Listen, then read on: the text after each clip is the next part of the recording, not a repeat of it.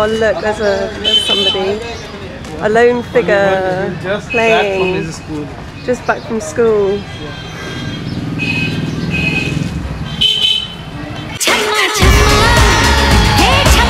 What's he doing? What is it? Say it again. And look.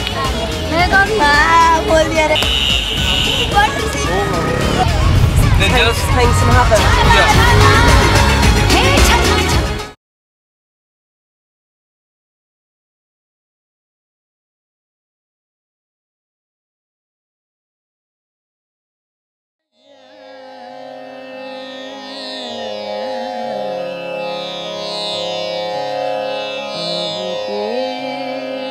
Over 4,000 years, India has developed one of the world's great civilizations. It is the birthplace of modern mathematics, all European languages, and several of the world's great religions.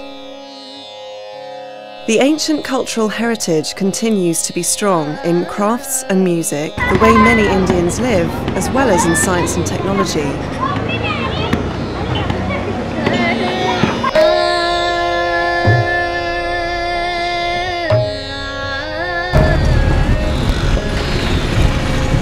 With 1 billion people making up roughly 1/5 of the world's population, Indian society can often seem chaotic to Westerners.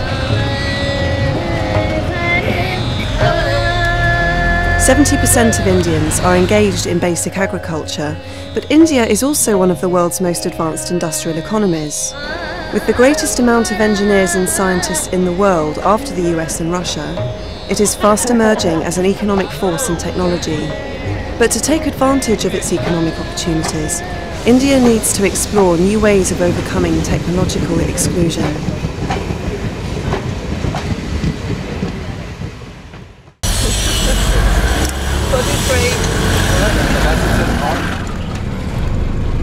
Travelling around India, you can't help but notice the huge interest in computers and the internet.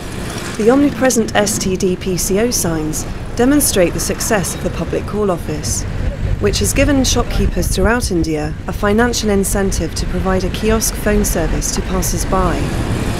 Many have also installed PCs to provide internet access.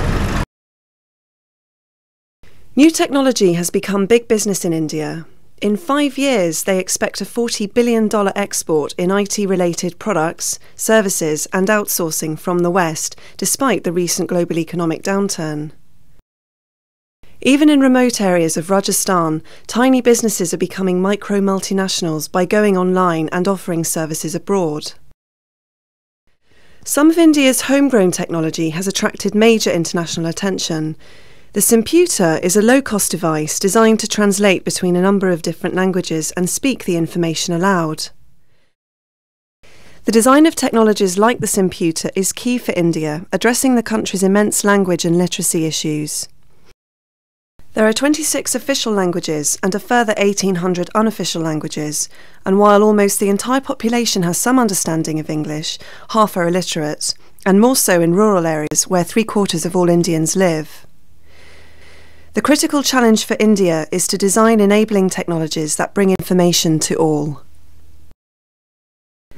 To address these issues, Dr. Sugata Mitra, head of the R&D lab at NIIT, a pioneering software developer, embarked on a project to provide free internet access for children.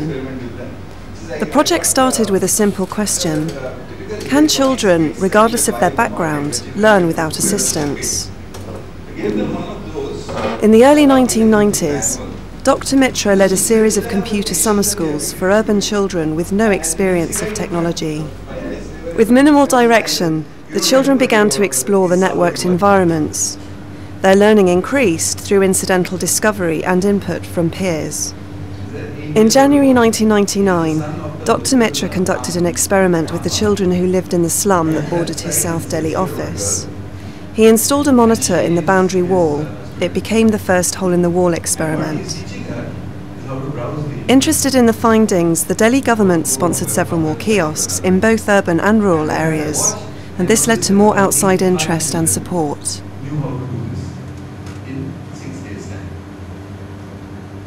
In October 2001, Dr. Mitra and his team went to the south of India with ICICI, one of India's leading investment banks, who are funding 5 new kiosks. They visited potential sites in remote parts of Maharashtra. The locations were geographically different and had basic connectivity, essentially electricity and a telephone line.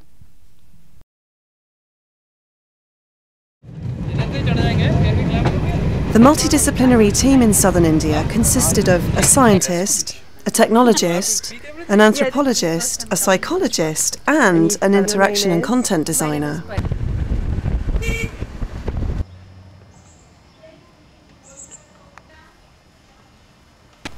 An awareness of design has become increasingly important for this project.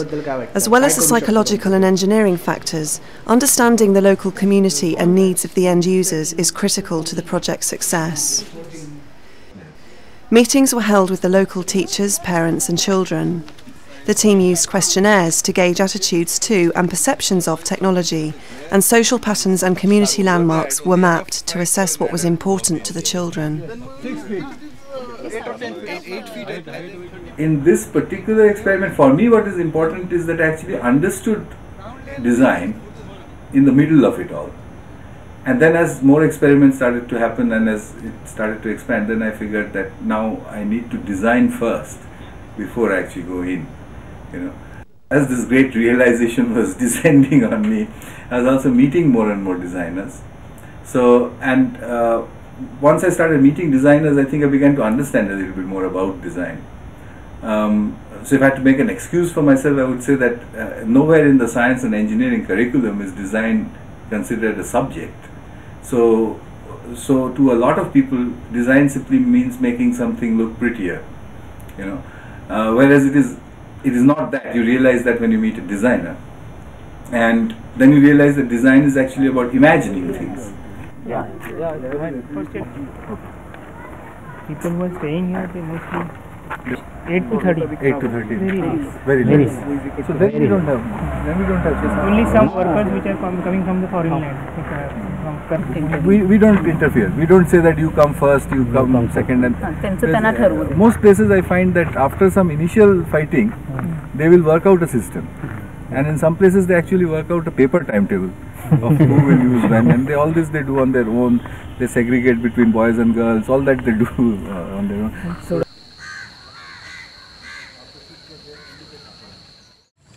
Installed over the next few weeks, the kiosks will be low cost, low maintenance, and take into account potential problems created by the tropical climate and the sun's glare. Though kiosks are positioned near local schools, they are not managed by them. A villager is nominated to keep an eye on the kiosks, ensuring they open and close at the same times every day. Using webcams and sensors, the team will be able to monitor usage, respond to the children, and fix any technical problems remotely from their office in Delhi.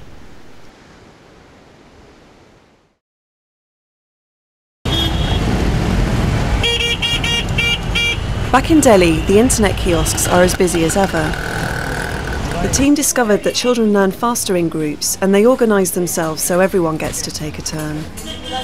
More advanced children become teachers for the less experienced, and room is made for very young children to watch and learn. So they're learning from their brothers and sisters. You can see that bricks, this is bricks has been put for this children. Smaller kids. Climb on that and just to remove joystick and play computers. How the children take to the kiosks is demonstrated clearly in this video from one of the first experiments. It's the first time in his life that he had seen a computer. So he came and he started pushing it. He realized that if he moves his finger here, something moves on the screen.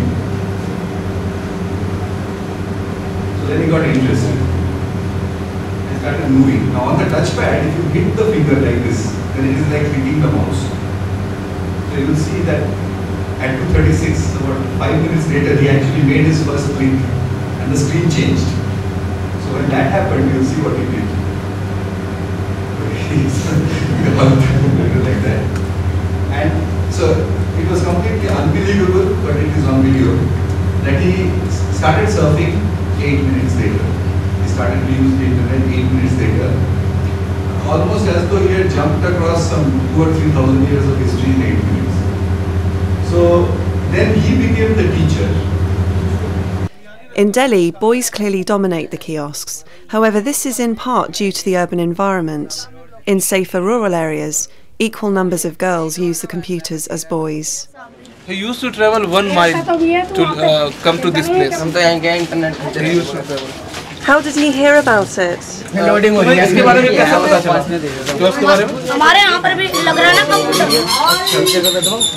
There is one kiosk in their area also. Right. So they used to travel kiosk to kiosk. Chalo, us kiosk some people are using that computer. So why not to go to some other kiosk? Where there might not be so many people. Yeah, like that. The website the children use is called Our Internet and comprises educational content designed as games and puzzles in a simple and highly visual interface. The site is fast to download with the capability of working offline if the servers go down due to technical or local power failure. Touchpads, joysticks and buttons replace mouse and keyboard, giving a very different user experience. In the absence of a keyboard, they have learnt other ways to write, such as by cutting and pasting letters one by one to construct a word. In earlier experiments, children broke into the kiosk to use computer keyboards to enter usernames and gain access to games. Perhaps the greatest feat came from the group at one kiosk who discovered and disabled a piece of software that Dr. Mitra had installed to monitor their activity. They sent him a message in Hindi that read, "We have found and closed the thing you watch us with." He's changed the display setting. Yeah, you can see the start button and oh, yeah. How did he do that? Taking learning into their own hands is seen as a triumph by the monitoring team. But to design for such flexibility in the engineering interface and content will be integral to the future success. What are they learning? अच्छा यहाँ पे क्या सीखते हैं कुछ ऐसा बता सकते हो? जैसे कलर वगैरह भरते हैं और फोटो वगैरह आती हैं, गेम्स वगैरह, paintings, images and news items and news वगैरह,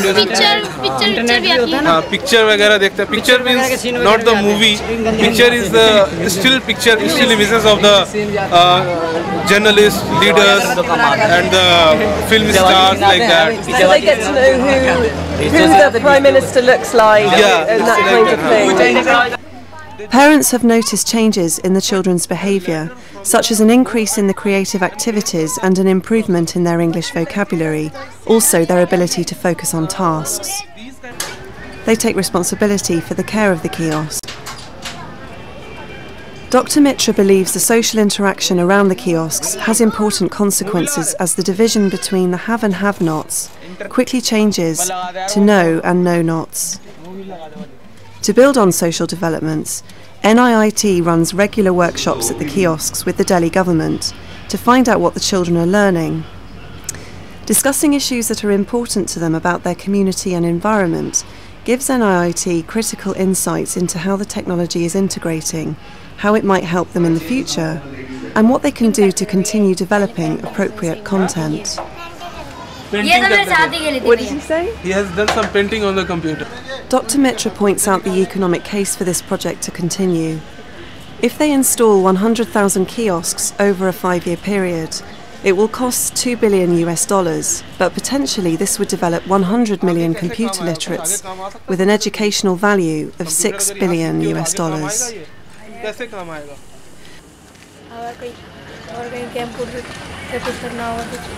He's saying it will be very helpful in our life if I select any profession.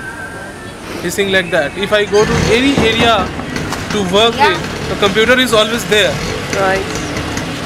And they have big plans for the future, including the design of adaptive interfaces for the user. What I would like it to be is an absolutely immortal piece of, a monolith like 2001, I think I said that before somewhere, which kind of opens out to the sunlight. The internet comes into it from everywhere, and it does its bit, and it closes itself, and it diagnoses itself. It's a living thing. It should be my wish list would be that it should be living and it should be conscious, and it should stand there with primary education as its only goal. You know, it would be nice to have a living thing like that. It's very, very far away, but you can see shades of it in little pieces, in little tin sheets that fall down and so on. But well, I guess everyone has to begin somewhere. Thanks to the project's success, the World Bank recently committed funding of $1.6 million for 65 new kiosks to be built around India in the coming months.